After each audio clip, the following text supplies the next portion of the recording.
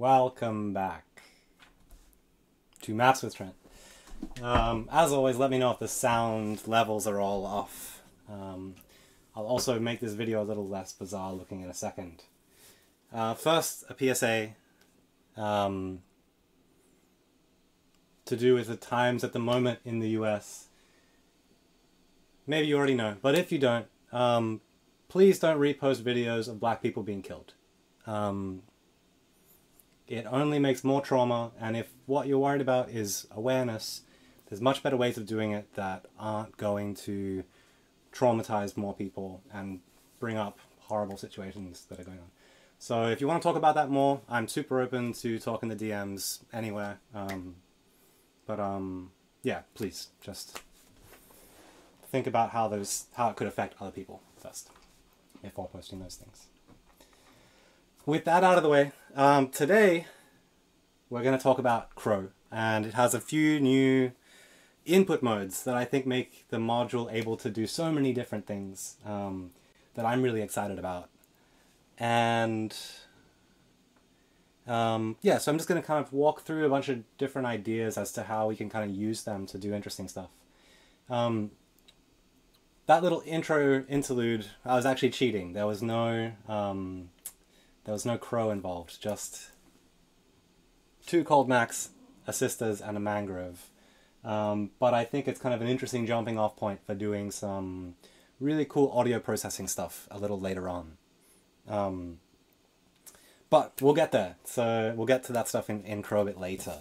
But yeah, one other thing, I'm going to set a timer for 5 o'clock, and then we're going to take a 5-minute break, just because I feel like these things have been... sometimes I rabbit on. So this will hopefully help. 5 o'clock. Come on. Okay.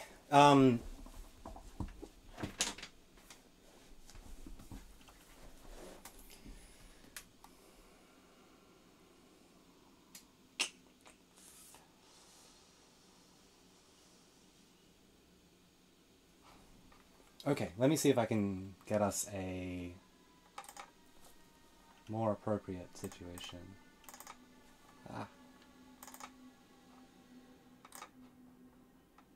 Let me grab...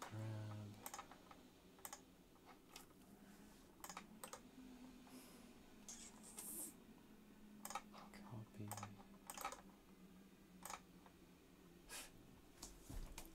Okay, here we are, somehow. I recently upgraded my operating system to not even the newest Linux, and it's like everything is just all messed up. So please bear with me, things are a little strange on my side at the moment. I'm a little confused. Alright, let's change this.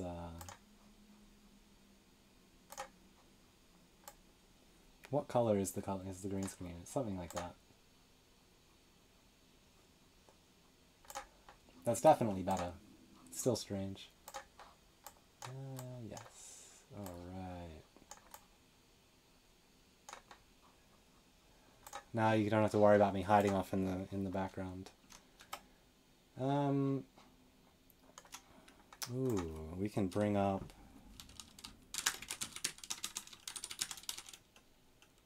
Wow, everything looks so bizarre. Does it still work? Yeah, cool.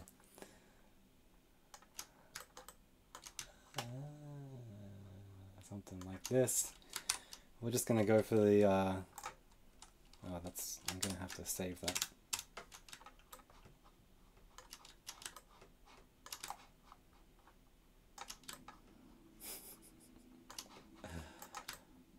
Thanks for bearing with me today. I thought I was very well prepared, but apparently it was not true. Thankfully my video is so terrible quality that you can't tell how sweaty I am right now. It's incredibly hot in New York City.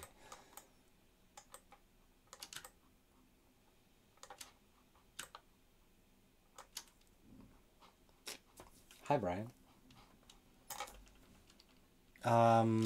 Okay, cool. Where to begin?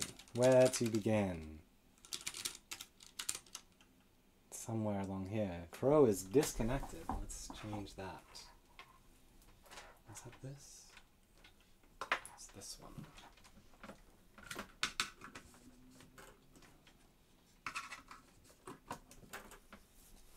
Bingo.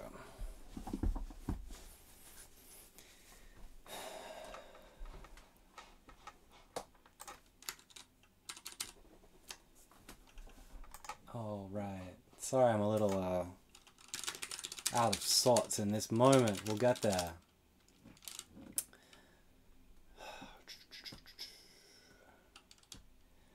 All right, fine. I'll upload last week's video. Just wait until after this one.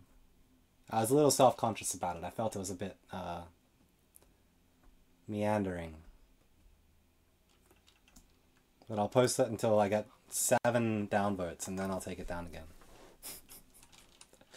Cool. Okay. Let's begin. I'm gonna start by asking. Well, I guess we can ask in this crow. I'm gonna check what version the module's software is, firmware. Gives me this delightful commit number. It's probably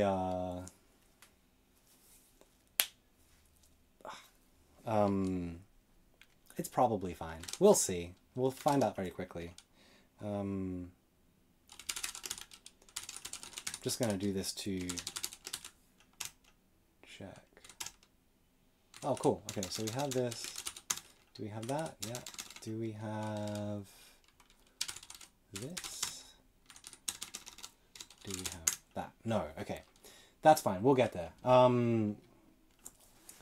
All the figuring out on the fly. That's kind of how I roll. That's why it goes for 2 hours and not 45 minutes.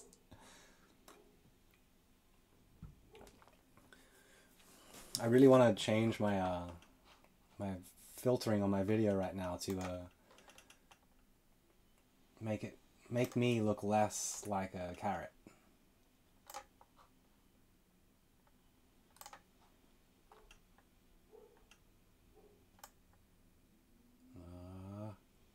It always messes with the green screen though.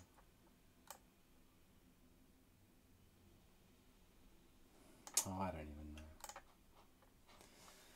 know. Low stress.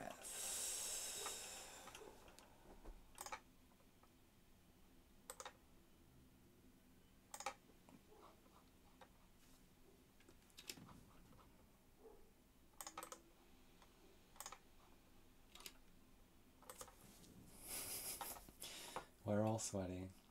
Ain't that the truth then?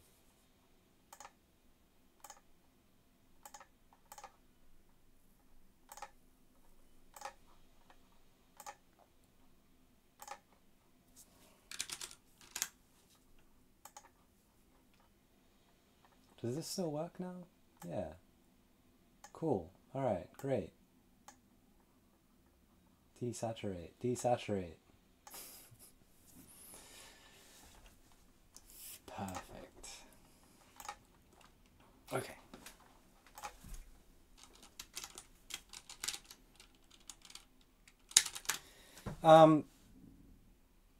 So I'm going to do a quick run through of the existing modes of things, just because it's actually going to help me remember, which I feel like is often one of the important things.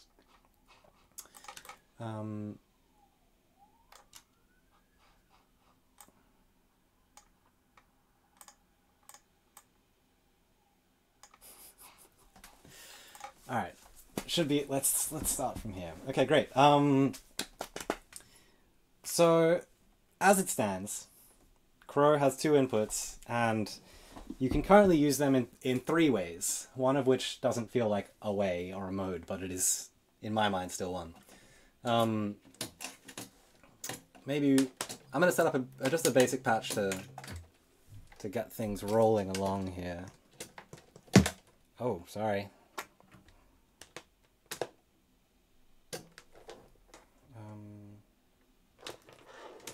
Keep that.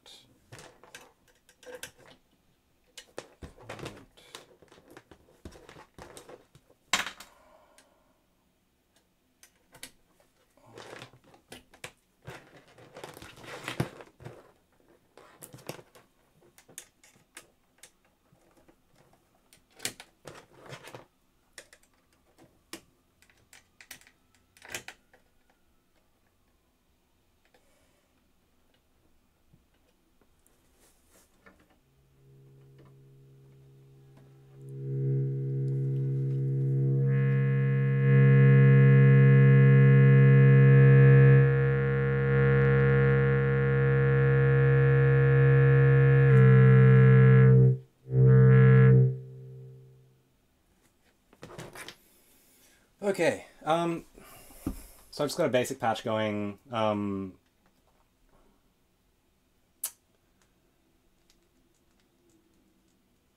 And all it is an oscillator into the Three Sisters filter to the output.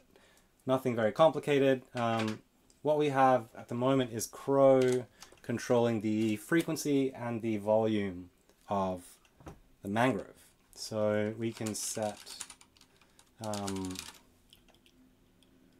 the voltage of the output to be, well, this is not really you're not gonna hear it yet. And that's the pitch, and then output 2, this is our volume, so 5 is going to give us 5 volts, we can go up to 10.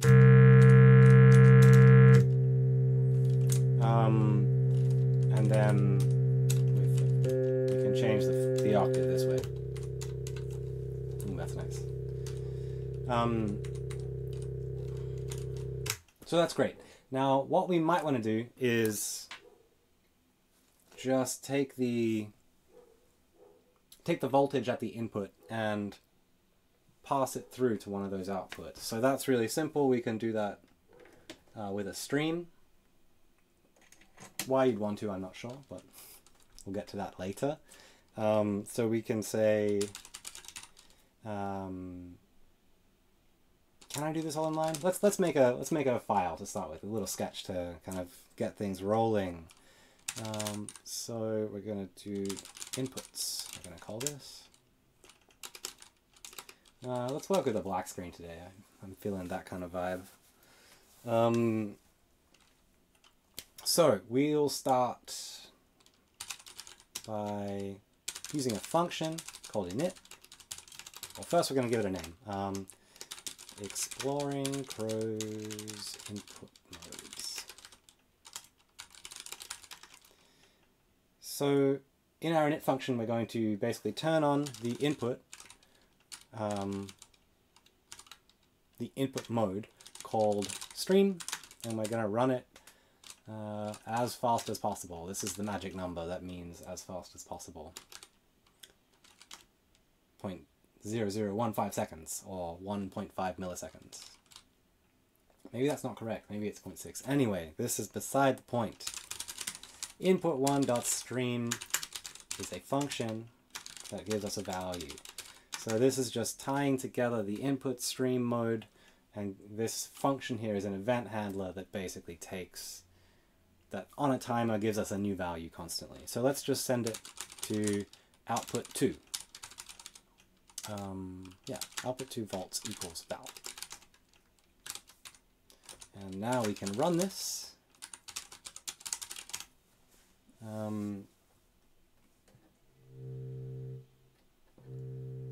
And now we have this cold Mac survey knob controlling the volume of the mangrove.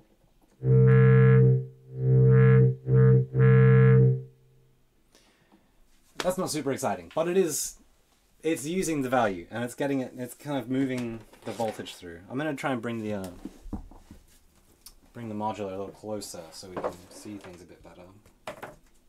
Hopefully it doesn't make my computer turn off like it's been doing a bit of recently.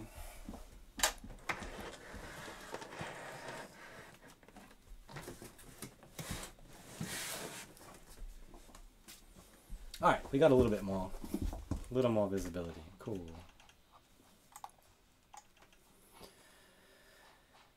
Great. Okay, so all we've done here is we've shown how you can map an input to stream its value to the output. And that's happening. It feels continuous when I'm turning the control, but it's actually only happening at a regular kind of time base. But it's fast enough that it feels like continuous.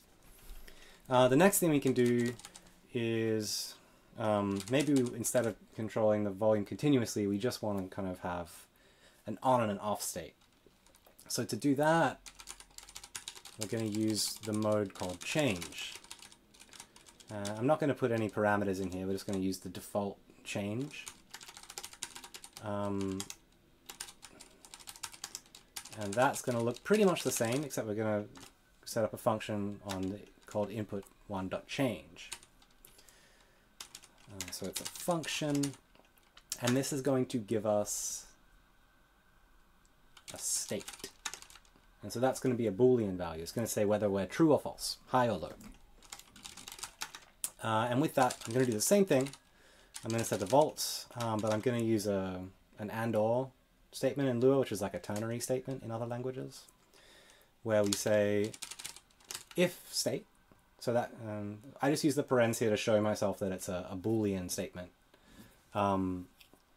Basically, that it's about logic rather than about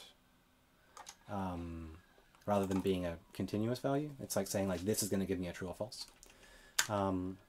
And 8 or 0. And that should, let's try it out.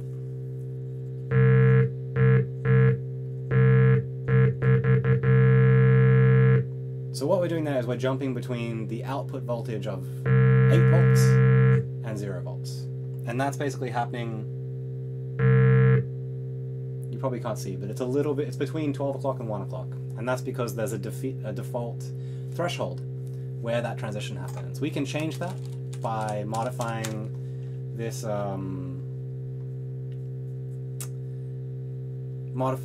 setup call.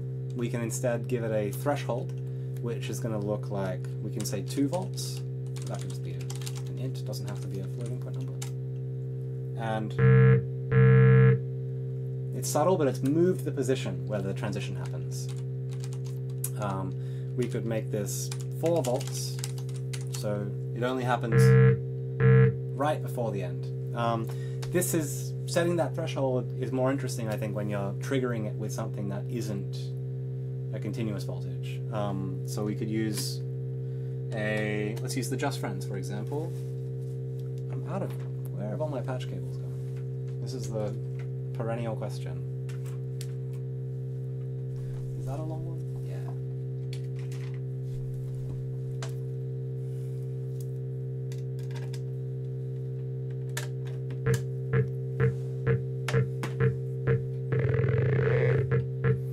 So here I'm just using a Just Friends just as a clock for now.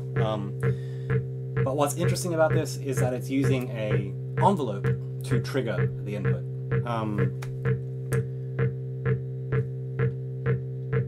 And because it's sensitive to what voltage, we can change basically the point in the cycle where it'll flip. So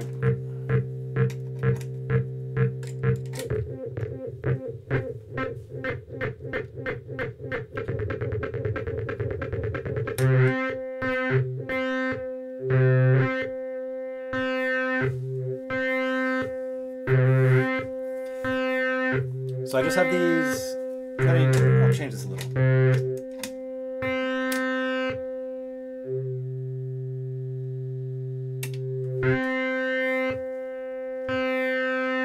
So what's happening now is I have 2 channels of Just Friends.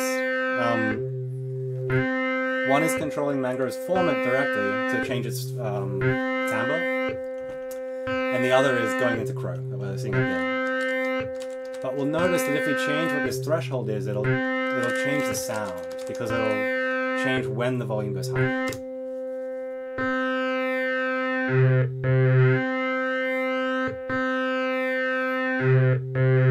So just note that like the Mangrove is turned on almost the whole time. Whereas we could set this to just get turned on, and we just get that little buzz of Mangrove. And this is going to be sensitive to the waveforms.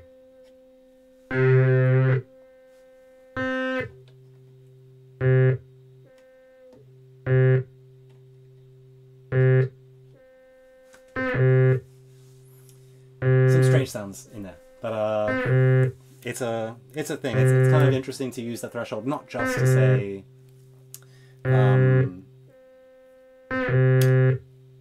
not just what level to trigger at, but to use it in a way to kind of say, I have this envelope, and do I want to trigger like right before I get to the top, or do I want to trigger just as soon as we start? And if you have like a long sloping envelope, that can be an interesting way to kind of change the shape and the feeling of that trigger. You know, you can basically push it back in time if you're basing it off of an envelope. So that's the basics. I said there was 3 ways. The other way is that you can simply query the input value. So here we have change, but I can also just say when the script runs,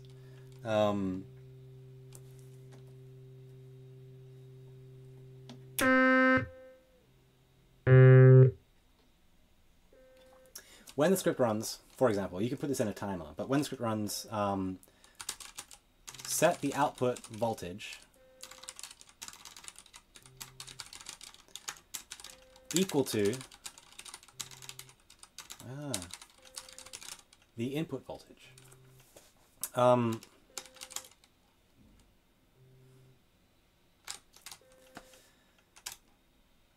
So what that's going to do is basically just sample the value that's on the just friends. And it's just going to stay there the whole time. It's not very exciting, but we could run that, to show this point, we could run that same line of code in Druid, in the REPL.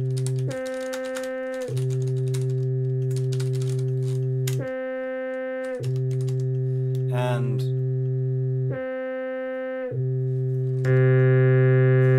see there, I just did it again and it like got massively louder. And so doing that is just a way to say that you can you can always access the input value of Crow, no matter what it's doing, no matter what mode you're in, or which of these things we're going to talk about today. You've always got access to the actual voltage on the jack by just calling input square brackets 1.volts. That'll give you the voltage regardless of what else is going on, even if you're using one of the fancier modes we're about to talk about. Yeah, so that's where we start. So the next point, well, the first kind of new feature that I want to talk about is this idea of, it's called window. And window is, it's very similar to change, but it's kind of one layer more complexity. So change is often, is really a comparator, it's called. So what that means is you have a threshold voltage where once you cross the voltage, if you go above, it's one level, and if you go below, it's a different level. But there's like this hysteretic section in here where it says, which basically means it makes it so that once you cross into the next level, you actually have to come back this extra amount before you cross into the other, like before you return. So what that means is if you have a really an oscillating thing that's really tiny superimposed on a big one, it's not going to like jitter around the that transition point. Instead, it'll go down, down, down, down, down, jump across, and then the point to jump back is actually going to shift away from it. That's a bit of a long-winded way to say this is a concept that can be applied outside of just 2 states. You can also apply it to any number of states. And the first 2 modes we're going to talk about both kind of do this thing, but they do it with a different mentality. So the first one's called window. I'm going to try and do this freely, but I might need to reference some documentation. It's always nice when you write yourself documentation.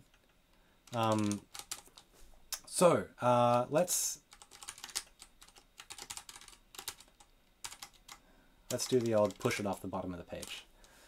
We're going to start again, and this one is going to be pretty much the same. Input 1.mode, but here we're going to call window. And window, what it's going to do is it's going to take a table of different thresholds. So to do the same thing as change, you could just give it a table with a single value, which we could say is 1, right? I think that's all we need. That's all we need to get it running. So we're just going to show that we can make the same thing happen as change. And so now we need to define the window function for input 1. So we're going to say it's equal to a function, and this is going to give us an index. Or a window, the number of the window. And just for argument's sake, I'm going to just print that index. And let's hope that it works. Ooh, okay, so we see something. I'm going to change, we're just going to go back to using callback.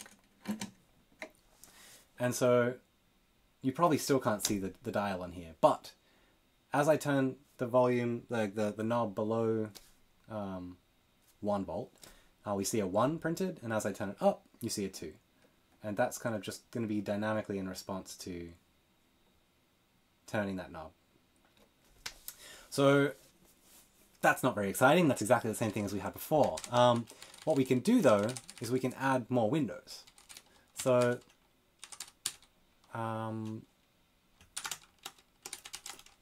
this here is going to give us 3 windows. So there's 2 values, which means we can be below it, in between, or above. I guess that was backwards to you, I'm sorry. But now, as I turn this control, we're currently in zone 3. When I get around 12 o'clock, we go to zone 2, and then down further is zone 1. Window has one more capability, which is it can tell you which direction it's going. So there's an optional argument here called direction, so we'll just print that as well. I think. Okay, and so I just like scrolled through and we're up into number 3, and we're seeing 3 true. What that means is true is like true and false in change. It's a state, it's saying high or low. So true means we're rising. So I went from 2 into 3. So I get a true value. But if I go from 3 into 2, I get a false.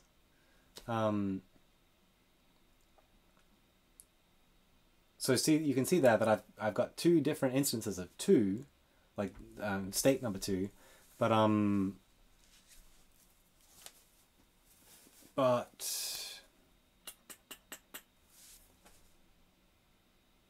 one's true and one's false because one rose into it and the other fell into it. Mid-century modular. Can you change the input mode dynamically?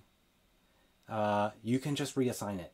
There's no discontinuity, so you can just basically call mode again. There shouldn't be any discontinuity or anything that happens.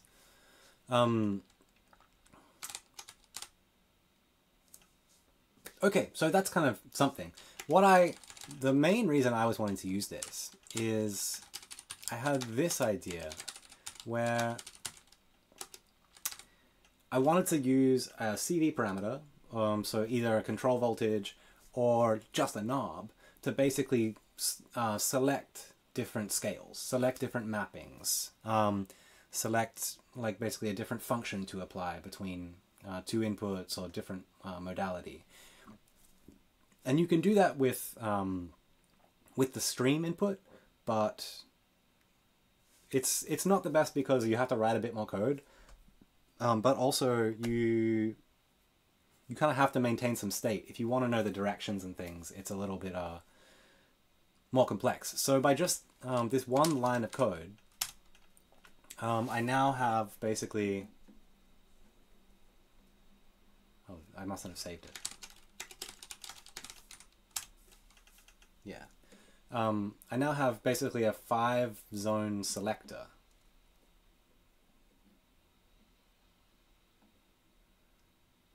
To me, it's interesting. But another cool thing is that you can use the kind of true, false, the rising, falling to do other things. But why don't we use it simply to be like an octave selector? So we can do that by, instead of printing it, we're going to send it to the output. I'm going to say output 1 volts equals index, and index always starts at 1 because Lua always counts from 1. So 1 is going to be the lowest value, but I want to treat the middle point, the number 3, as 0. So let's subtract 3.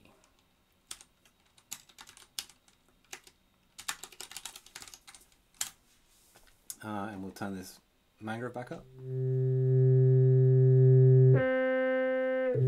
going to take out this modulation.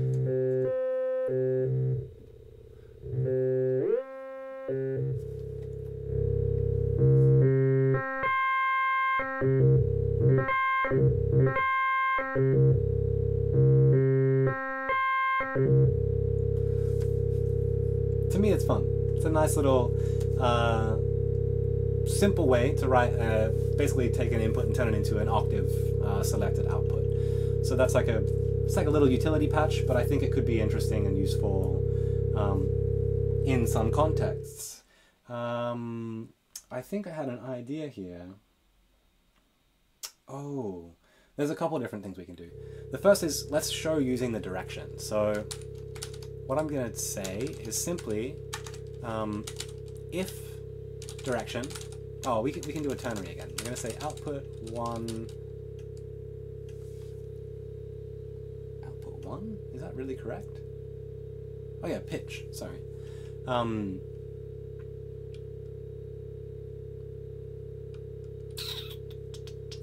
This is kind of a boring thing we can do, but let's do it this way. Slew is going to be, if the direction is true, so if we're rising, we're going to set the slew to be instant. Otherwise, we're going to set the slew to be 0.1 seconds, just to demonstrate this kind of functionality. So you see we just jumped up exactly, but now as we come down, we get these slews.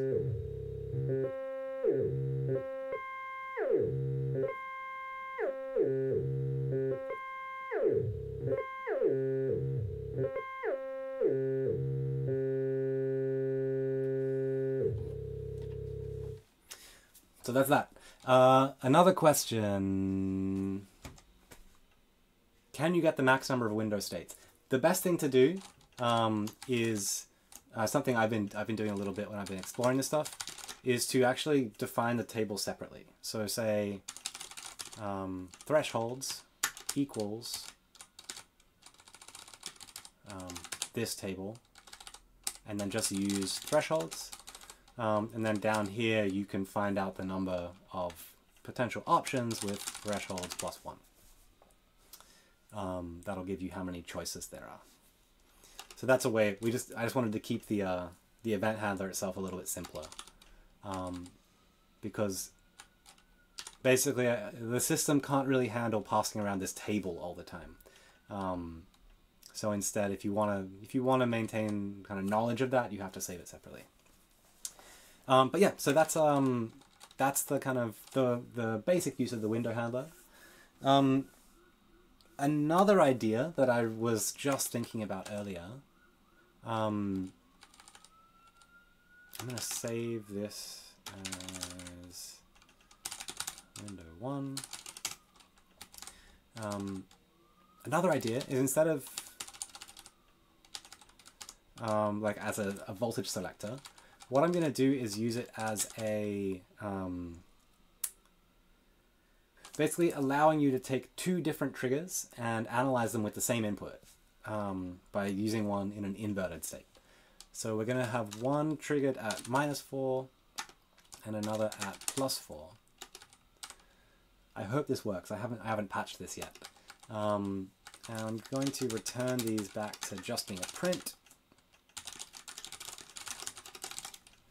Now we have to do some patching. So the idea is, I'm going to use adjust friends to create some trigger pulses by just using square wave mode with a really short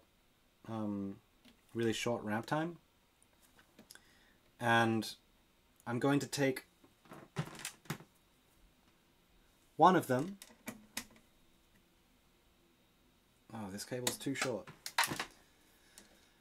Oh, I have just cold Mac right here. Okay, so we're going to take one output and process it directly. I'm going to plug it into the offset of ColdMac, and that's going to basically just pass it through to the left and right. In this case, I'm going to use... Is this how it works? Somebody help me here. Do I have to plug it into fade? Sometimes I wish I knew these modules better than I do. Something like this. To me, this seems good. So we're just seeing some data kind of printed up on the screen. And I'm going to ignore state number 2, which is the middle state, which is kind of a do nothing state. What we want to say is, if the index is 1, then it's a negative trigger.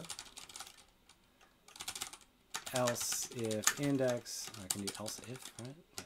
Else if index equals 3, then positive trigger. So in one case, let's say the output 1 volts, we'll set it to 0, and we're going to call the second output with an attack release generator.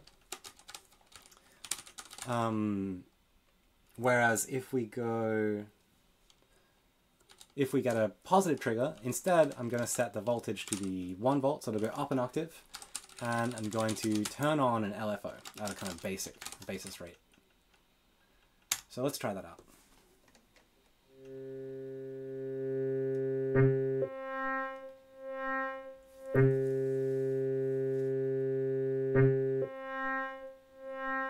I'm not sure if you can see, but basically those two states are transitioning whenever we see the two different triggers here light up. So they'll kind of interplay back and forth, but it's an interesting approach. Yeah, so I'm not doing stack cables. I'm using ColdMac to do a kind of cheap mix, which is plugging one trigger into fade and another trigger into offset.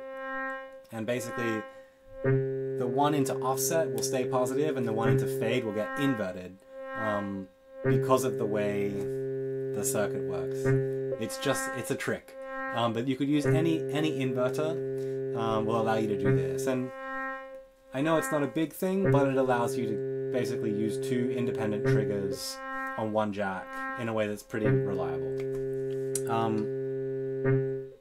So that's that patch. There's, oh yeah, that's it. That's so that's window.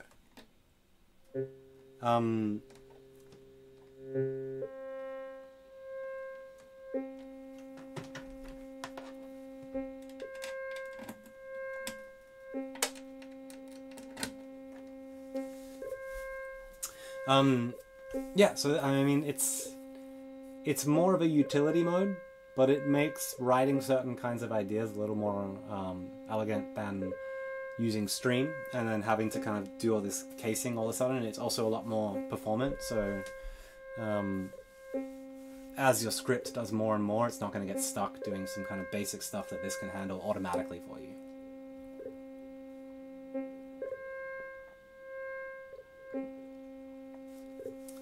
I'm going to take one moment. I remember I didn't read all these initial comments, but here we go.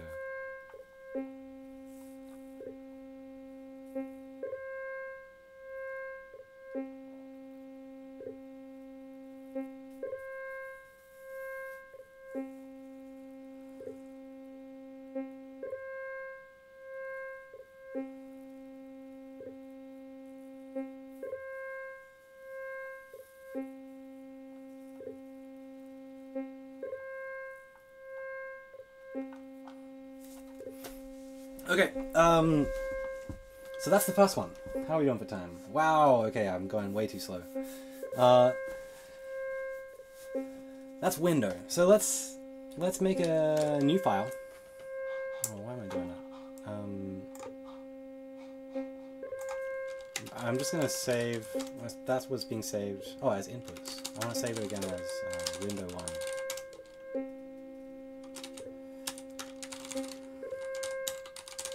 we'll make it number 2. Cool. Okay.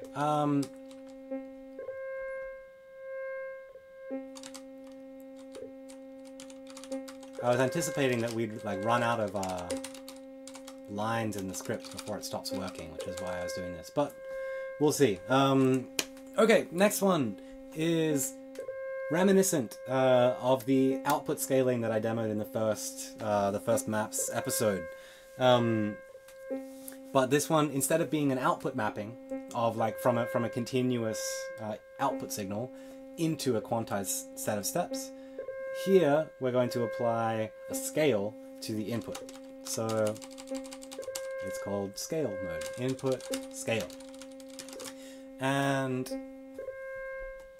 here the numbers are they might be a little opaque at first, but there's a number of defaults and a number of things that are the kind of the basis for everything that should kind of at least give you a starting point, and you don't need to reference the documentation constantly. I think that means that you don't have to give it any arguments to start with, and it'll do something.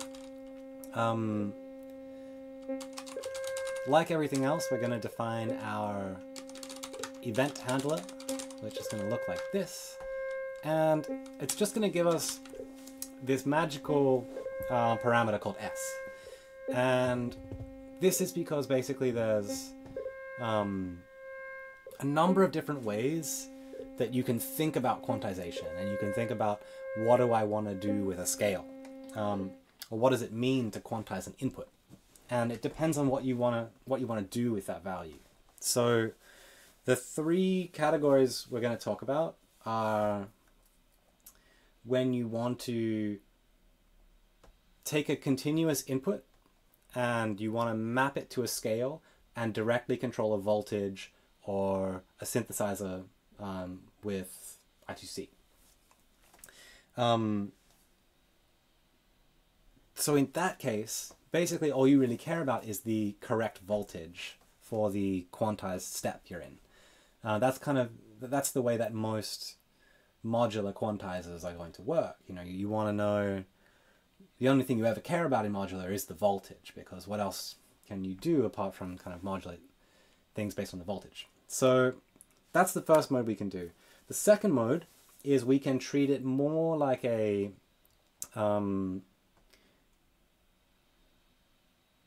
most boring one is we can kind of treat quantizing as capturing a voltage and turning it into a MIDI number. So that's the next step. Basically, we can kind of treat them as semitones. So that's kind of getting into a 12-tone kind of context, like a kind of traditional music context. But it's cool because then you can like send that to nons, or you can send it to max, and you have like a MIDI ready note kind of already going. That's actually the default. So even if I think if we don't define an event handler, there is a default event handler. So this will just send a scale message to nons or to max.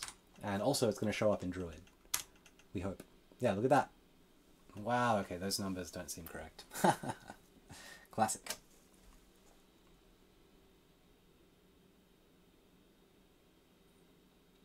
There could potentially be some things wrong with the defaults, but we'll get there. Let's just try this. Alright, that's halfway, but I'm going to go for another 5 minutes, and then we'll figure it out. Okay, so let's break this patch down again, make it simpler again. Oh, I didn't mean to pull that out. Pitch. So, we're going to go, again, using just the cold Mac. And as we turn the knob, ooh, we're actually getting volts. So this is interesting. This is giving us pretty much the same thing as we were getting with window. But this is not really what I want to show you. What I want to do is say, I think it's this. I'm just going to put in some numbers, then I'm going to explain them in a second.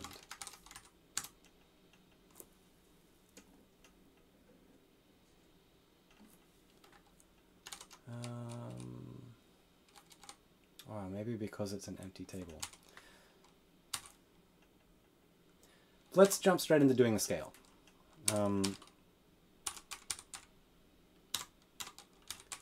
Just to further reiterate my point, I'm going to use the same scale I always use. Or one of them. Okay, great. So, you'll note, as I'm turning the callback knob, we're seeing, without writing any event handler, we're getting this special message. This is called a kind of a crow command. It's not even a command. It's like basically a special form of command that we're using over serial to communicate between crow and norns, or between crow and max. And they're basically prepended with these kind of 2 carets, which Brian's original brilliant idea was that it looked like a crow. And I was like, oh, okay, that's beautiful. Love it. So we kind of adopted it as the crow, fancy crow message. In this case, whenever we do that, whatever comes after it is just the Lua command. So it's not implemented yet, but in norns and in max, there's going to be a new kind of handler. So there's an automatic function that gets called when you send it this. And these numbers might seem not like MIDI numbers because they have negative values, but all you have to do is basically add a couple octaves to it. Maybe I think you add 36 or 48. But basically, I'm having a hard time. There we go. So 0 volts is going to equal MIDI note number 0. So that's going to be your kind of your basis point. You can then in your program kind of shift that by however many octaves you want. But this is a really simple way to take a quantized input and turn it into a MIDI number directly. I got sidetracked. I was meant to tell you that there's a third way we can use it, which is to do some fancy kind of remapping of scales. If anybody's used the scale MIDI in Ableton Live, there's what do they even call it? A device called Scale, which allows you to kind of remap scales and do some interesting stuff. But we can do it in a similar way, but with text code, with Crow. And we can do it without ever having to go into a computer or into a desktop or a laptop. But let me walk through this very quickly. So we have this scale command. The first parameter it takes is a list, and this list is going to be, at least for right now, you can think of it as semitones, but that'll come later. The default is that it is semitones. In fact, we don't need these numbers here, and this should work identically. Yeah, there we go. Great. So yeah, you can think of this here as just being a scale, and we're treating 0 as being kind of C or whatever root chord you're in. It's basically 0 volts is going to equal the number 0. These numbers don't have to be integers, so you can do micro tuning by making this 2.1 or 2.54, whatever, if you want to get into that territory. And then the second argument to this function, these are all optional, so you don't have to put them in if you don't need. So that's your basic scale quantizing. Next, we can say 12. So there's 12 steps in our scale. And that's the default. That's what we're already using, but we just didn't have to type it. If instead we change this to, say, another number, 19, this array, this table of values, is now being treated as a 19-step equal temperament scale. I don't remember the exact numbers, but I think it's something like, this doesn't seem correct, but something like this is going to give us like a pentatonic, so it is a pentatonic scale, it's 5 notes, but a 19-tuned one. That's not really going to help us much right now because we're just looking at the numbers, so why don't we apply it to an output voltage? So that's going to look like this. We'll say output 1 volts equals S, our magic parameter, dot volts. So that's just saying the scale has returned a value. I've like gone into a new note zone, and I just want to get it as a volts kind of signal. And that should be all we need to do.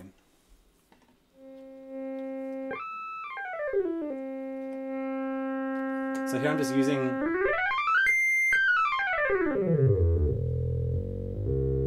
a continuous control signal to basically slew through a scale. So that's the kind of basic way to do it. Here, so it's cool being able to have access to these alternate tunings and alternate kind of equal temperament steps. I want to do just intonation kind of support, but it's going to come later.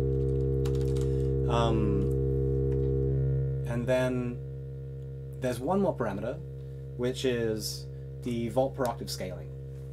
And what that means is you can do, there's two things you can do. One is you can support alternate tuning systems like Buchla stuff. Buchla gear requires 1.2 volts per octave. So you just give it as the next argument. This is going to sound a little strange.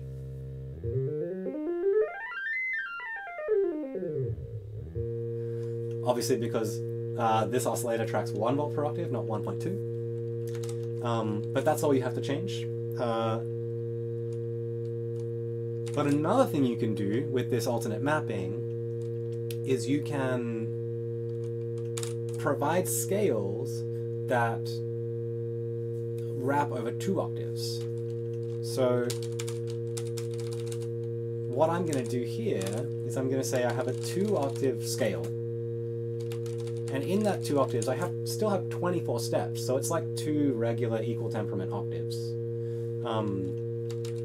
But instead, I can give it a scale that operates over 2 octaves where the second octave is different from the first. So this is, I mean, it's kind of like a harmonic, melodic minor scale where it like changes on the way down, except it's just going up continuously in a different way. Ha ha ha, 19 tet sounding normal, I got you. So, what was it, 17? And what's the 6? Oh, what am I even trying to say? So what I'm entering here is a major extended arpeggio. So we have the root, the third, 7, sorry, the root, the third, the 5, 7, the 9, the 11, and the 13, which is 21, I think.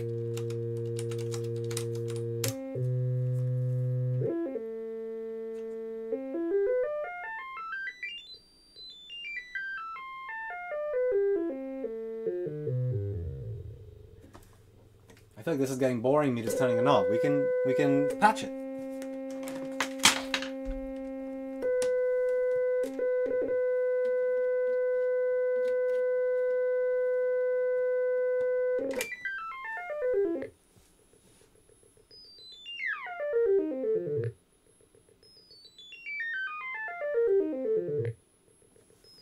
It's a little bit high. Let's shift it. Let's just like attenuate it a little bit.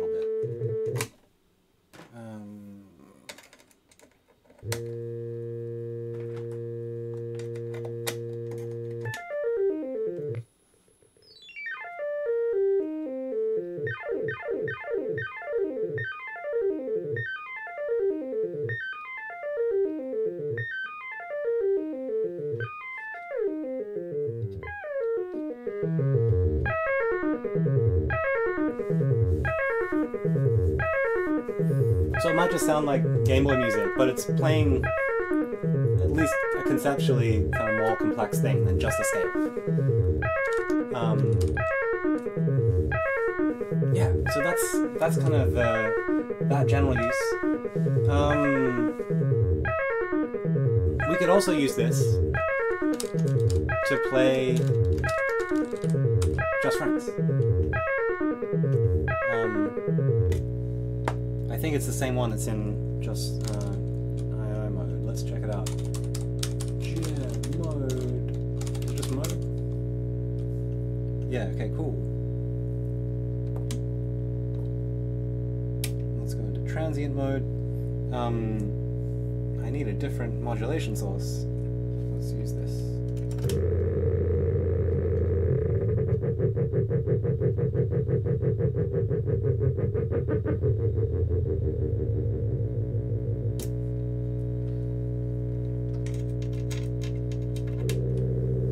I should have to apologize to all my patch cables.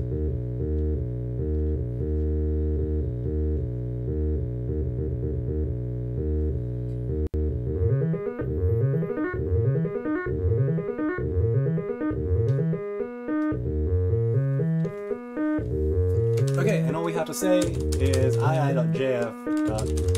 note. And again, it's going to use the voltage, and we're going to say 5 volts.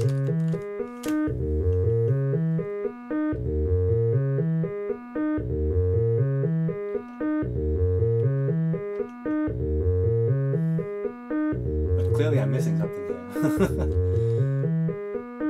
Oh, I have to upload it.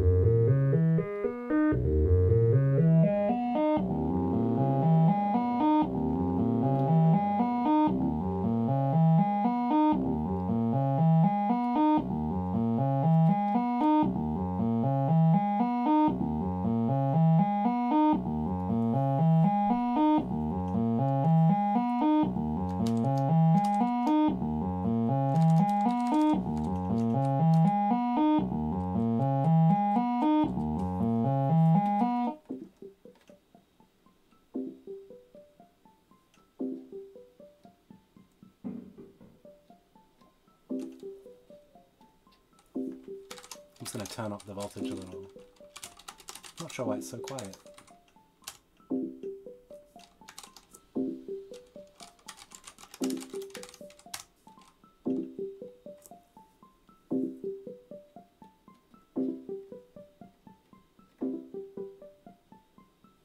Oh, it's because we're doing this.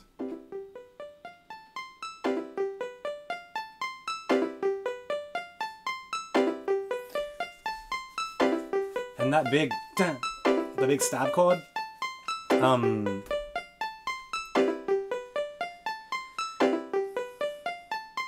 is when it's going from the top, ramping right down really quickly to the bottom. It's like hitting a bunch of these different notes and it'll kind of spatter them all out. That's because Just Friends isn't quite an instant drop down. It has like a little slew.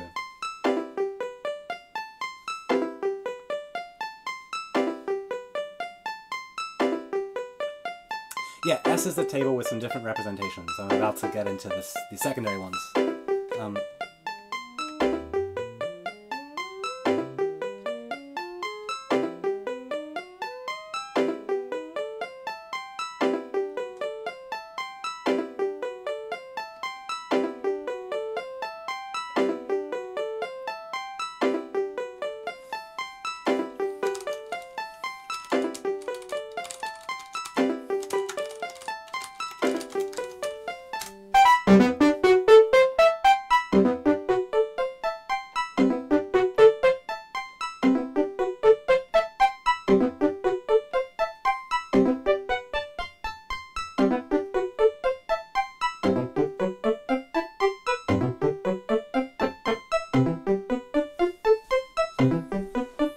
Lovely. Now we can change that scale. We could do it by like retyping out this long input command. We could just go back to like a pentatonic.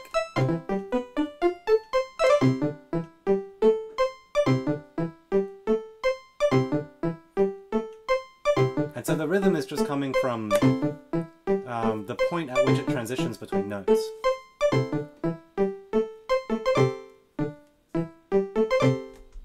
And so here I've like shaped it more towards a sine wave. It's like in a I don't know if it's log or exponential, but it kind of changes the spacing of the notes.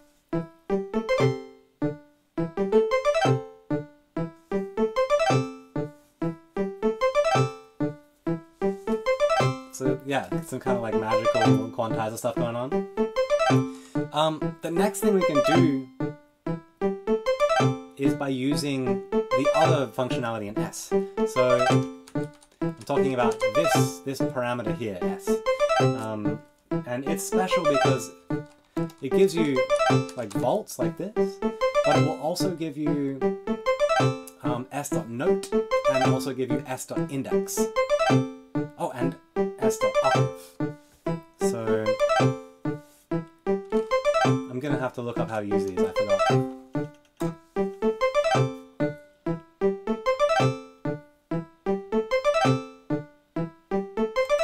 I'm gonna steal this one line here.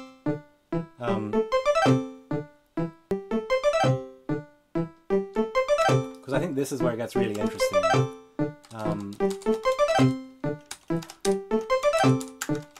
I haven't tested this, so let's try it out.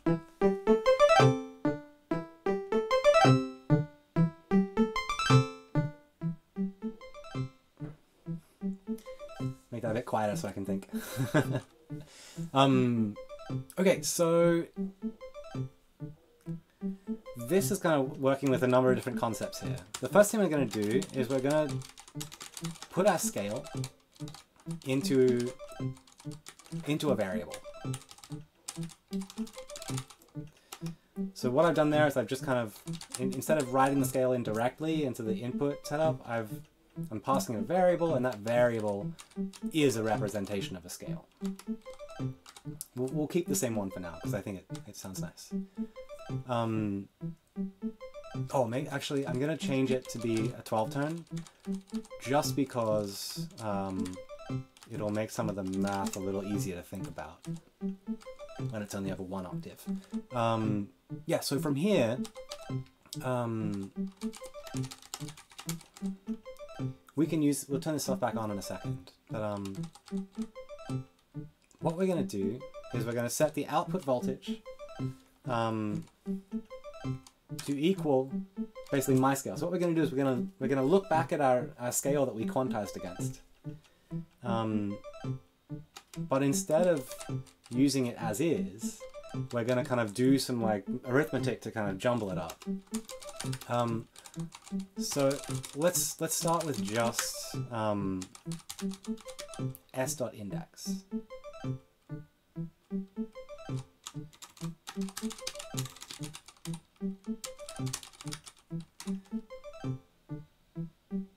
Like that, divided by 12.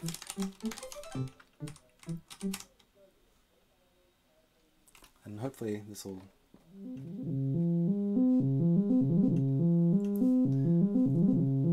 Okay, so that's how we have a 4-note scale. It's just an arpeggio. Oh yeah, just to comment, yes, the thresholds are set up so the middle of the note, it has like equal amount of space on either side of it. So yeah, the output voltage that it gives you, it has like a window on either side, and like it's all captured into that one. Okay, so what we're doing here is capturing s.index, which is like a basically telling us which number of item we're looking at in this scale. So in this case, it's going to be 1, 2, 3, or 4. And so all we're doing here is we're going to use that number to look up back into the scale itself, and then divide it by 12 because we know we're working with a 12-tone scale. This is identical to this line.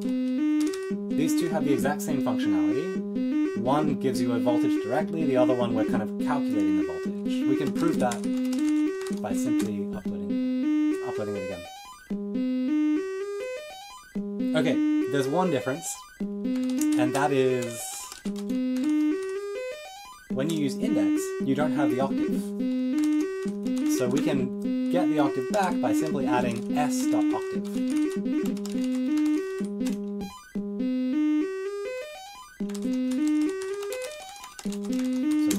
two are the same. Great.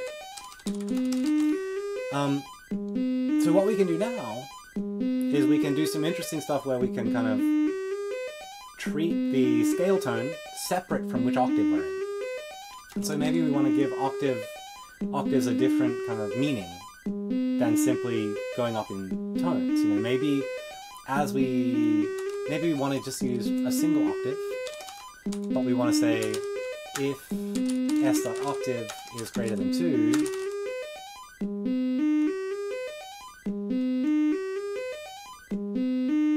yeah, if s dot octave is greater than 2, then output 2 plays an envelope.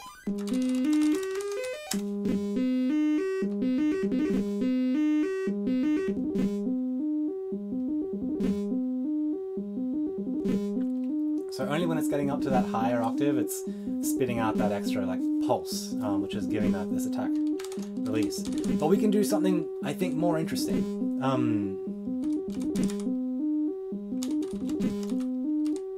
We'll bring the octave back. So this will give us a sliding through the scale, and then instead of just using the index, let's change the index, right?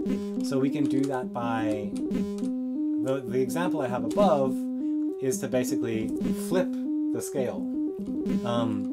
So we're going to take the length of a scale, which in this case is 4.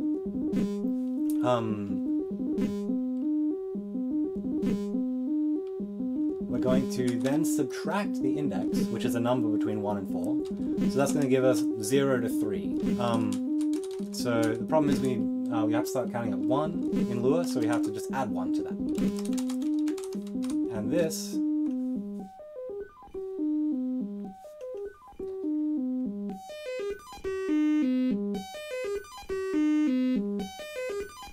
so we're still going up the scale, but within each octave we've flipped all the notes. I really like this one. To me it's a nice sound.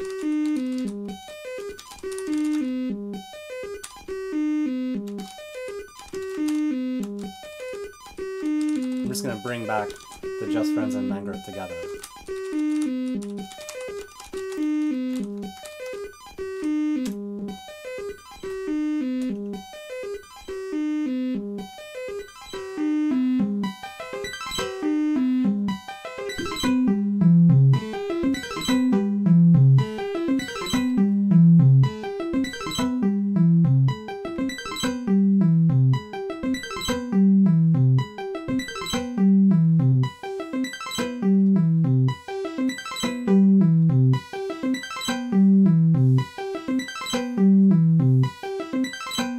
Yeah, so not to kind of, I think it's important not to forget that you can do 2 of these at once with Crow, and they can have different scales.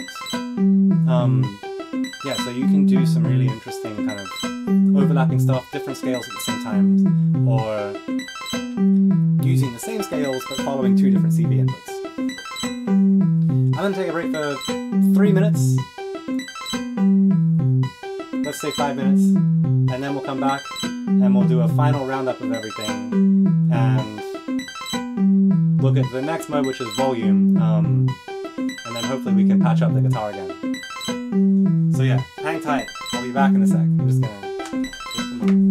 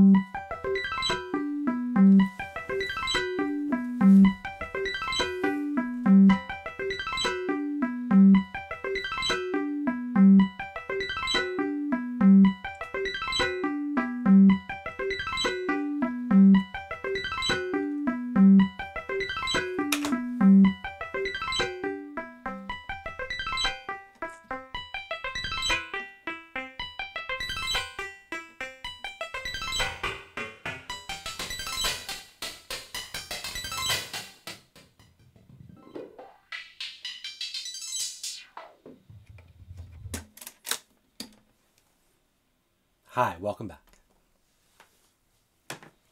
Was that 5 minutes? I feel like it was approximately 5 minutes.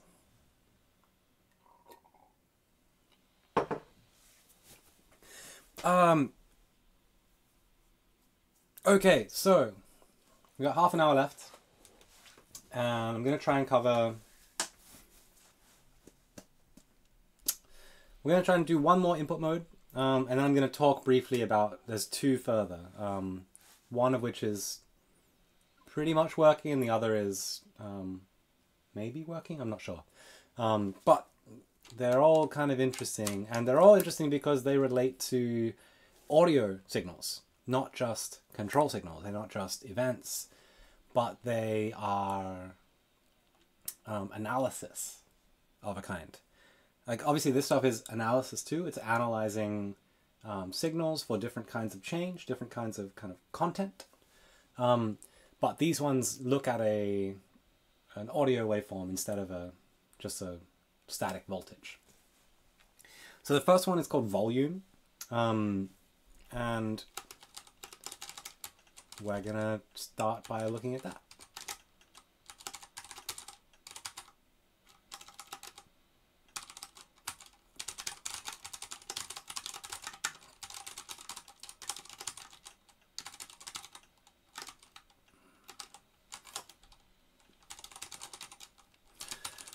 So at this point, I'm just kind of going through a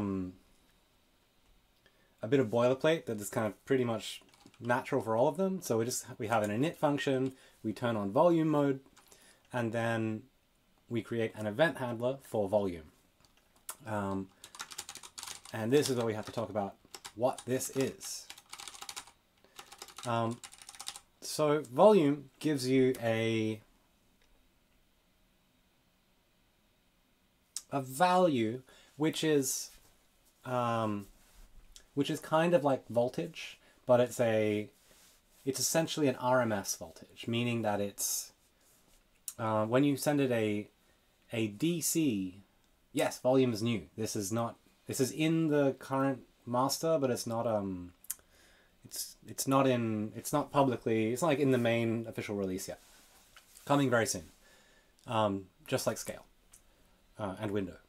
So it's going to give us a volume metering. So here we can call this, let's call it level. If you send it a static voltage, say DC, it's going to return eventually that voltage. It has a bit of a settling time.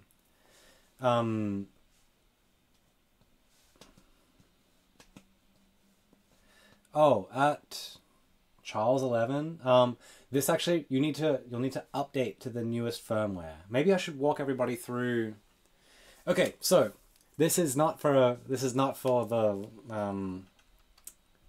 unadventurous, but I will show you how you can update. Oh no! How you can update your Crow to the current most fanciest version. I know that doesn't make any sense, but bear with me. Okay, so here we have a web browser. This is going to be here. So you'll want to go to the Crow GitHub page. Why did that? Here we go. Okay.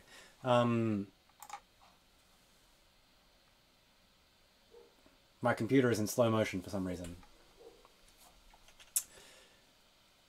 This is a bit strange. You want to click on this button up here called Actions. I think this is what you have to do. Somebody can correct me if I'm wrong.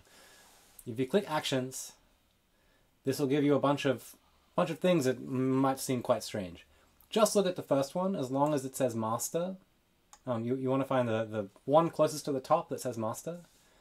And then from here, you can click on it. So this is going to show you the newest build of Crow. This is all built kind of automatically by the GitHub system that our team set up. And all you need to do now is click on this button here. And this will download this binary file. It's a long-winded thing. If you open it, all that's inside is this crow.bin file. Now this file is it's exactly the same as what comes in the official firmware download. So if we look back at the crow page, where you would normally click on this releases button up here. You can't see that. You click on releases, and this is like the official with everything in it. And you just click on this zip file down here. It'll download. But this one's a bit different. This has a folder, and inside of it, it has all this stuff. The easiest thing to do is grab the current one, unzip it, and just copy in the new crow.bin into that folder. crow.bin into that folder. I can't do it here because this is an archive manager, not a window manager. But that's all you have to do, and then you just run the update firmware like normal. I don't recommend it for the lighthearted or anybody who wants the thing just to work, but that's if you really want the bleeding edge, you can do it right now. That's how. But coming back, you can just treat it as a like a teaser. So yes, volume. Back to volume. It's essentially the same as stream mode, except it does an analysis over the input and gives us an RMS style volume. So what we're going to do with that is we're just going to use it essentially as an envelope follower, and we're going to apply it directly. So output 1, let's use 2 because we're doing volume on 2. Volts equals level. Like stream, this mode can take an argument for how fast, but we shouldn't. Let's just leave it as is for now. Let's see what happens. So the first thing we need is a signal to follow. What I'm going to say we can do is that running now? Cool. I'm going to use this Just Friends in plume mode.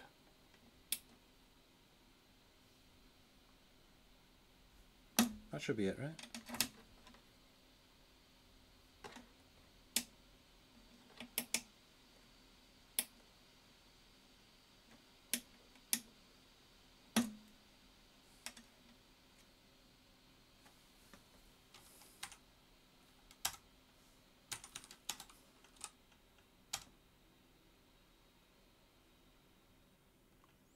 I'm confused why this is not working correctly. I'm going to do the old restart.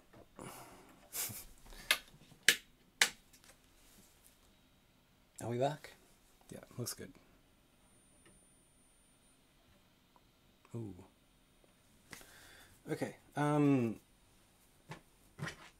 Yeah, so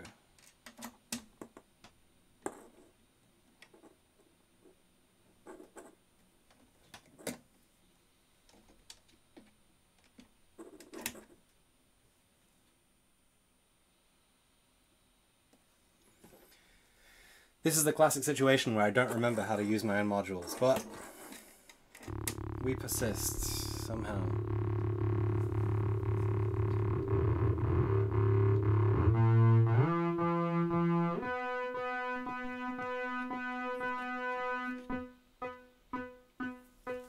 Okay, so what's happening here is I have a clock over here. I'm using Just Friends, but I have a clock. It's triggering this Just Friends in plume mode. And so that's basically having Just Friends output an oscillator with a kind of envelope shape attached to it. It's like a default shape. You can modulate it a little bit. So rather than listen to this directly, I want to take that output, and we're going to. Oh, we already have a cable. We're going to analyze it. And we're going to... Ooh, Crow disconnected.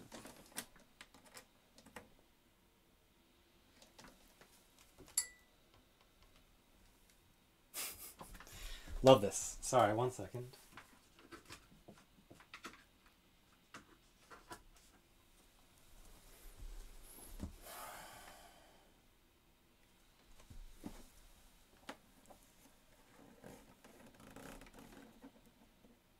Oh no.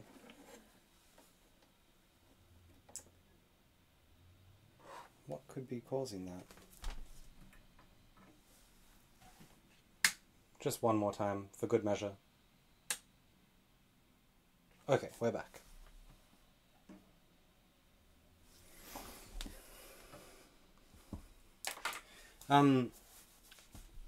So yeah, we're basically gonna try and monitor the volume of that pulse. We'll get to doing not just synthesizer stuff with that soon, but that's what we'll start with. And then we're going to send that out as a voltage on output 2, which in order to hear we have to plug it in.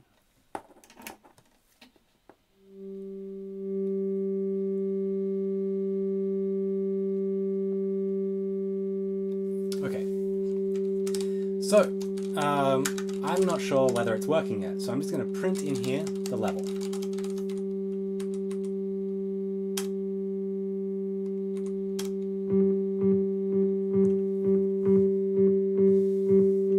Okay.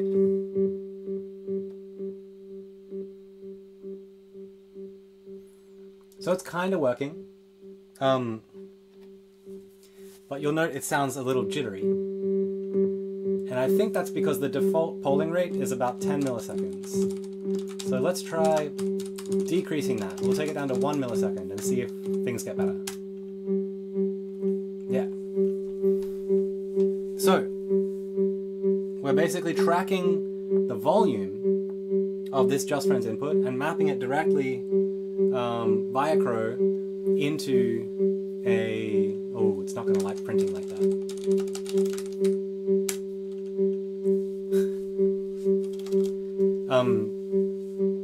Yeah, we're mapping the volume of that signal into a new control voltage.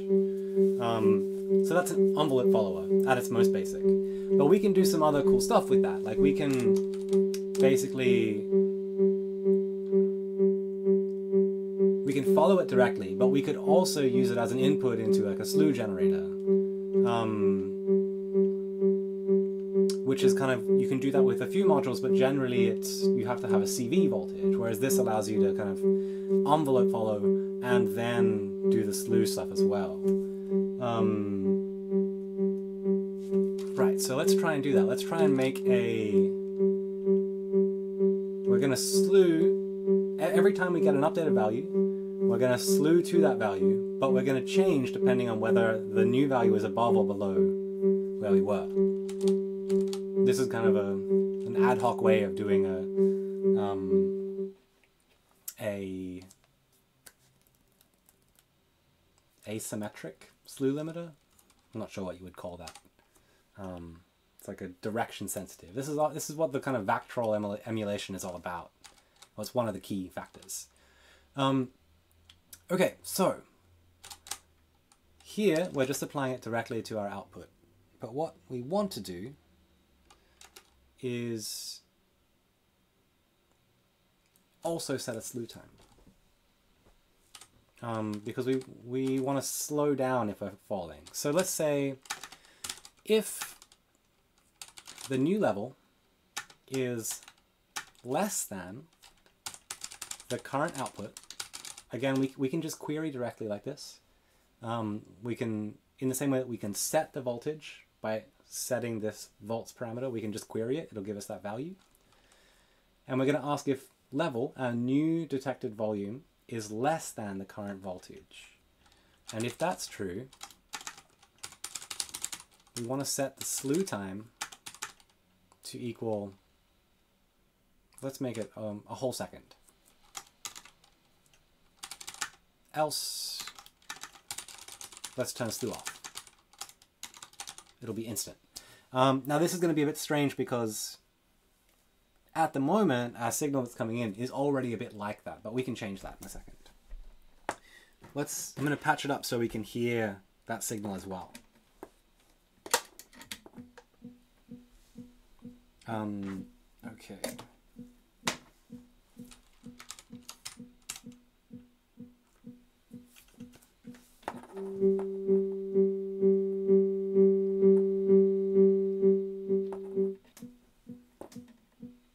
So it's a little quiet, but there's that pulsing in the background. And we can make it a really sharp little zap. And then we have this kind of echoing of that. But let's increase this slew time. And you'll note that it stays high for longer. So if we slow down,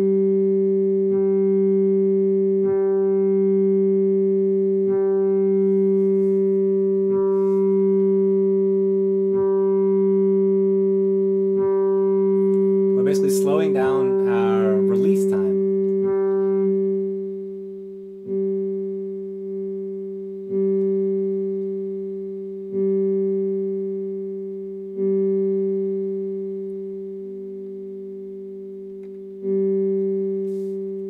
So that allows you to kind of take any kind of transient pulse. It doesn't have to be an actual pulse. It can be a drum hit. It can be kind of anything like that, and you can kind of grab that thing and stretch it out into more of an envelope. We could do some funny stuff here, where instead of applying volts directly, we could do something where we kind of accumulate and do like more of a Vactorol style emulation. I think it's going to get a little bit strange without a really specific setup to demonstrate that. But I think it's a good start. So, okay, what do we have here?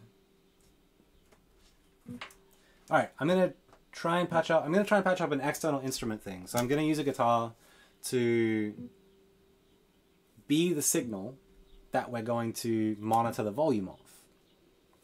And then we're going to maybe create 2 or 3 different envelope shapes, all based off of the volume of the guitar signal, and then kind of create like a bit of a feedback patch involving that.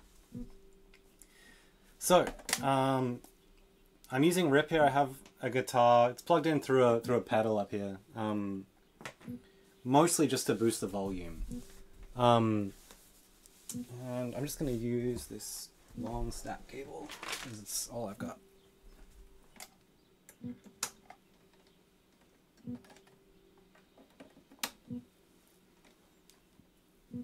Okay, and we don't need to listen to this anymore. And the stack cable is going to be useful because rather than listen to the synthesizer, we're just going to listen to the instrument directly. So it's just patched directly into a 3 Sisters, and then the output is back to the output here. So theoretically,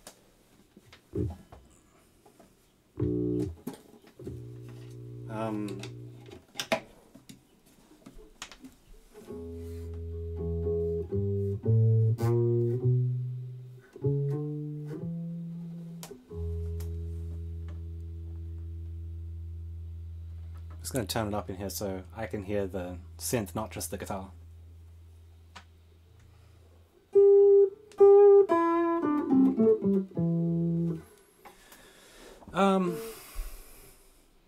How is this different from volts? Basically, it means that you can have an oscillating signal, and it won't give you those points along the curve. Instead, it'll give you the average amplitude of that signal. So if you use like change mode and plugged in an audio signal, when you put sound in, it would give you like it'll give you as many events as possible while there was sound, and then when the sound stopped, it would stop giving you interrupts, or stop giving you events. Yeah, so it's basically just so that you can kind of look at the signal from an abstract level of audio. Yeah, so I'm not doing a great job of explaining that, but it means you can plug audio signals in rather than just control voltage.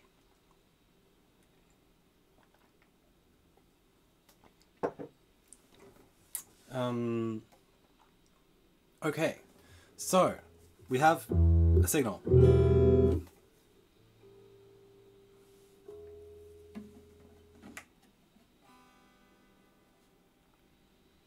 So the first thing I want to do is I'm going to set up three sisters like a kind of like a wah pedal, if you will. In that it's going to use a bandpass filter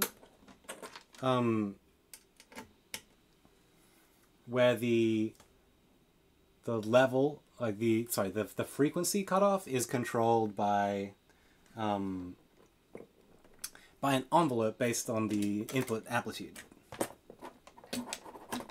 So yeah, apologies for all the patching here.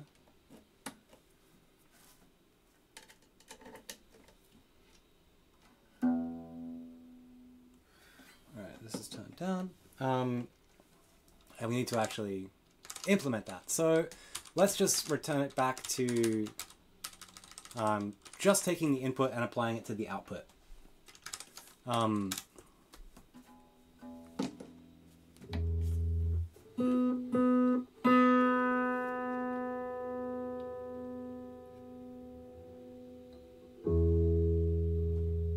This feels like there's the whole instrument there.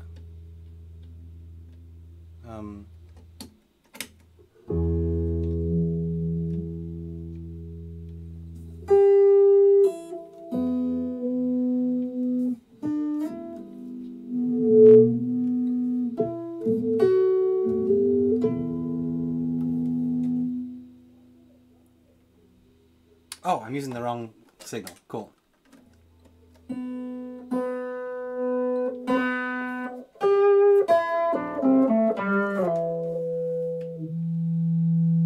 just kind of turning up the resonance to try and demonstrate that it is actually opening up that signal.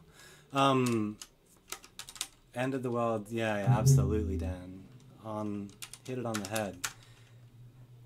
Is the End of the World Western soundtrack. I think the volume on the guitar is a little low, so I'm gonna bump up this volume by a factor of 3, just to make it a really big signal. There you go. So I'm cheating here. It's not actually a bandpass filter. It's 3 bandpass filters.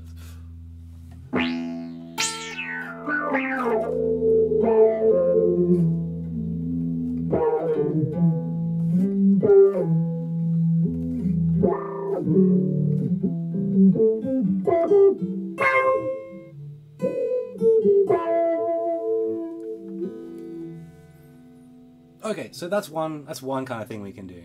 Bump up the volume.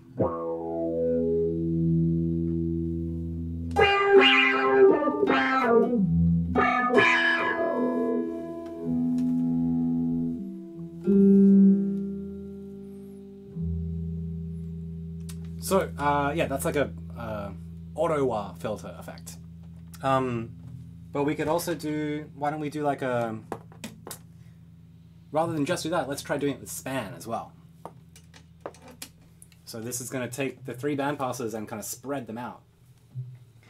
So it'll be like having an up and a down and a static wah all at the same time.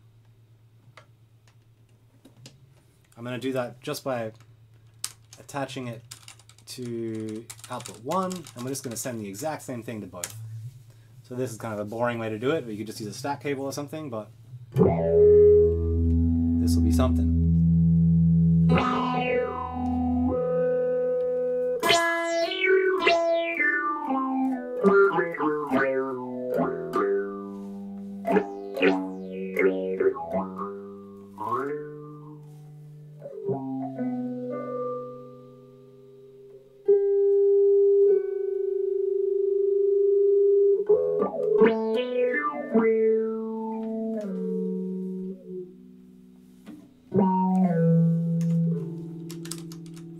I think it's a little bit too much, so I'm gonna bring it back to 1.5.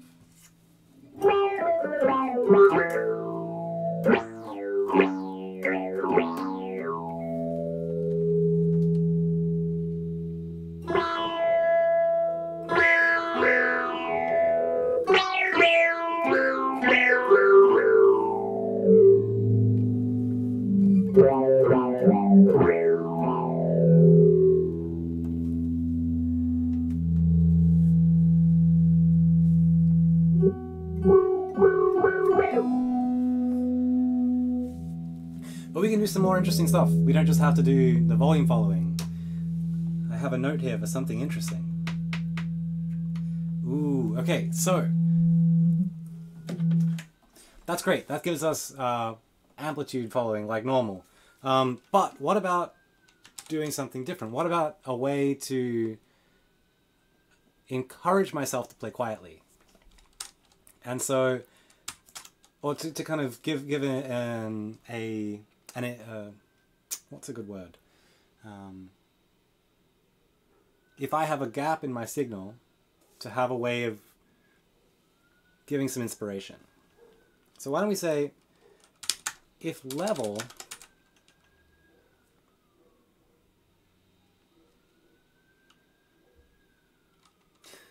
the first thing we can do is we'll just apply an inverse amount. So I'm going to say, let's set the output 3 volts to be 5 minus level. And what I'm going to do with that is basically, this signal is going to be, when I'm not playing anything, it'll be at 5. And then as I play, it'll get lower and lower. So I'm just going to use that to control the volume of a mangrove.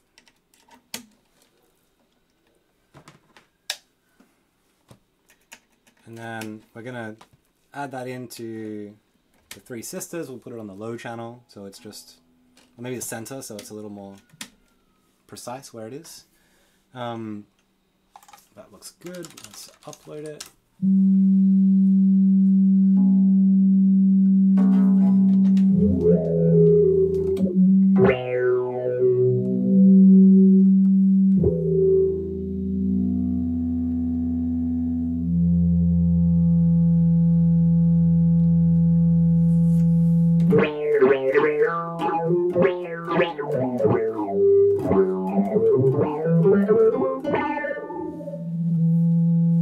Funnily, it sounds a lot like feedback, but it's not.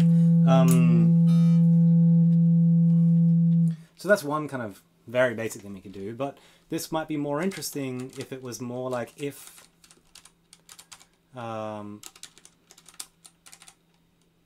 only turn the volume on if the level is beneath a certain point. So let's say if level is less than 0.5, then we'll set it to 5, otherwise we'll set it to 0. And what I really want to do here is basically say, when it reaches a low point, I don't just want to turn up the volume. What I'm going to do is I'm going to change to a different note. I'm going to give myself a different kind of inspirational base to work off of. And so maybe we don't need to do it based on turning that signal on and off, but this is at least a start towards that idea.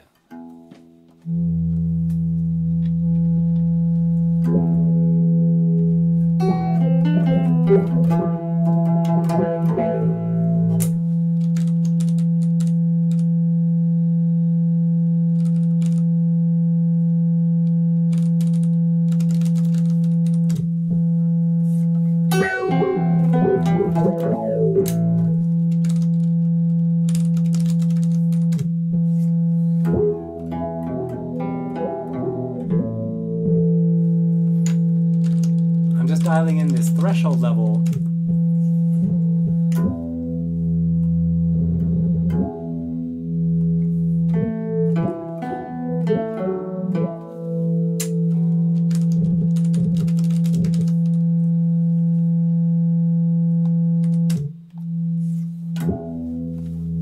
Okay, so the idea is we're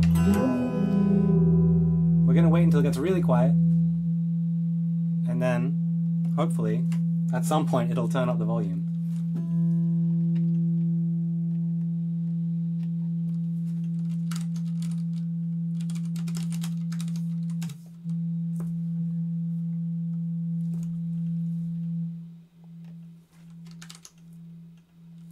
I think it's right on the edge of being loud enough.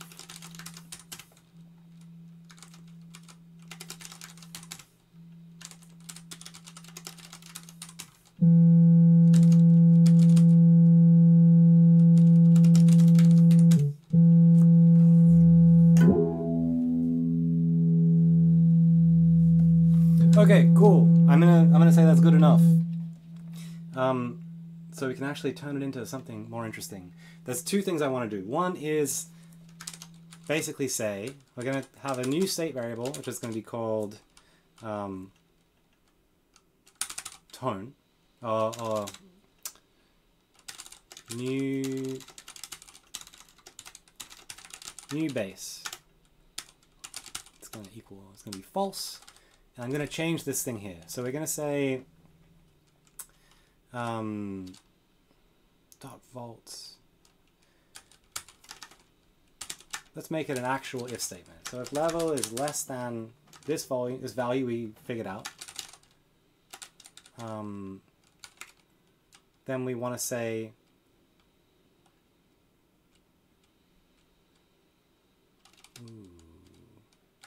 I'm trying to use new base as a way to make it only happen once. When it gets quiet enough, I want to like do an action, and then I don't want it to happen again until I get loud and then get quiet again. So this is going to be, if we get below the value and new base is true, we can just say is new base, then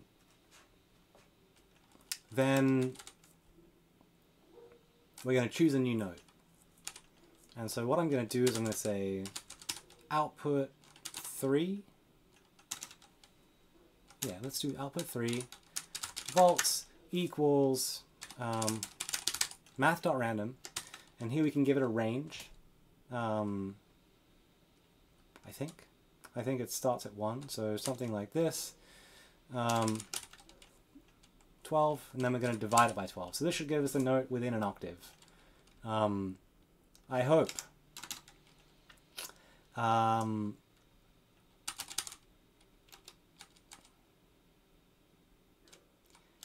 going to restructure this a little so that we can do the casing differently.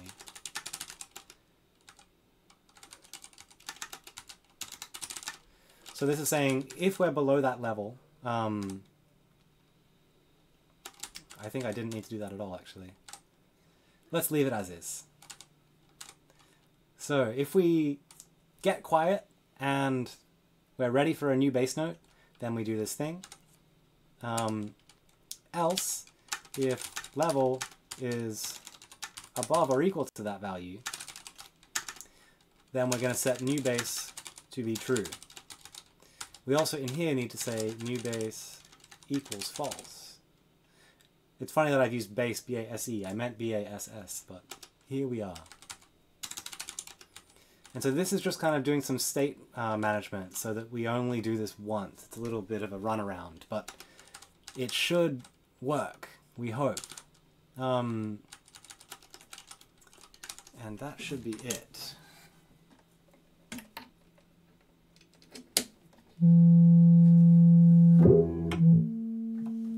Hey.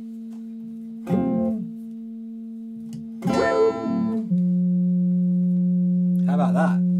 So each time I play a chord or I play a figure, I'm going to have a different bass note to work off of.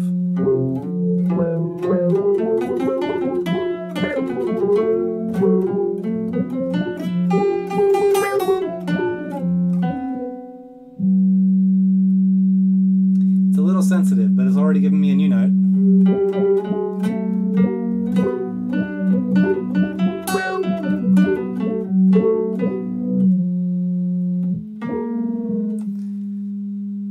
So you see, it kind of like jumps around. It says like, oh, like you've stopped doing anything interesting. I'm going to give you some motivation, some encouragement, some inspirational advice, which is just a random number. But it sounds kind of interesting, to my mind at least. The last thing is let's just do one more of these outputs. We're going to go 3, multiply it by 2. But I wanted, in the setup, I'm going to set this to a really long slew time. I'm going to give it like 3 seconds of slew. On output 4 it's going to have to be. Hey.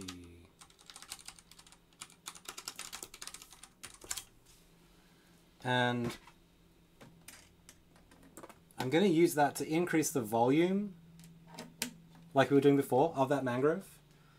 And just to make things easier, I'm going to pull out that tone kind of reference. So we're just going to turn up the volume, and rather than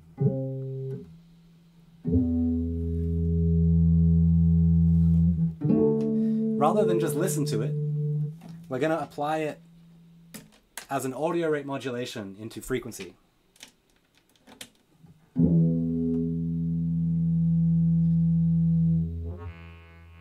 Which is going to sound really strange.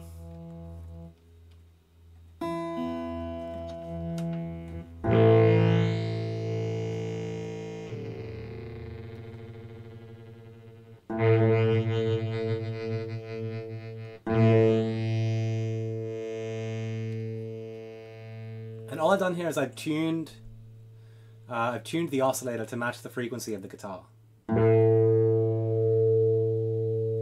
So hopefully, as I play, it'll kind of give me more and more as time goes by.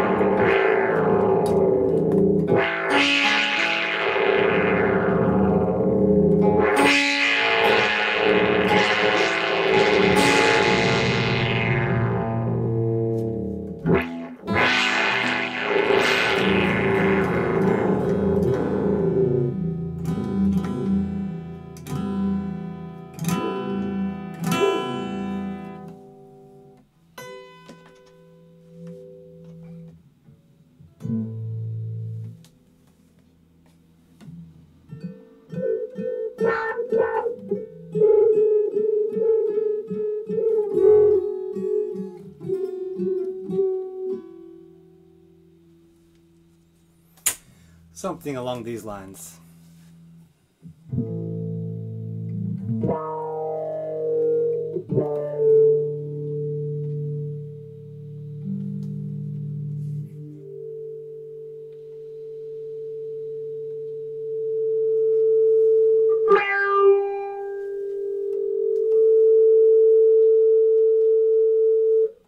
And just to make a point,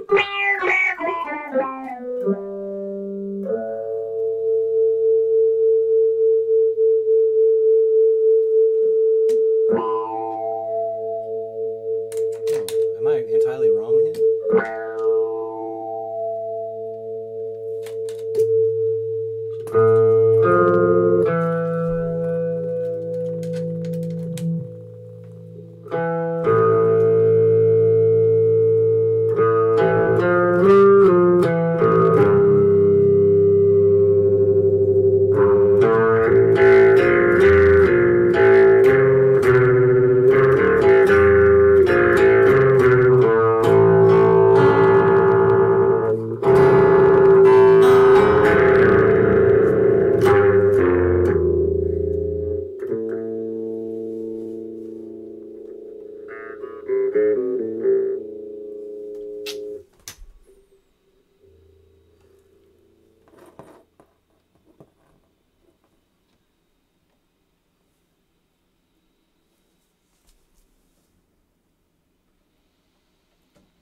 I think that's it for me today.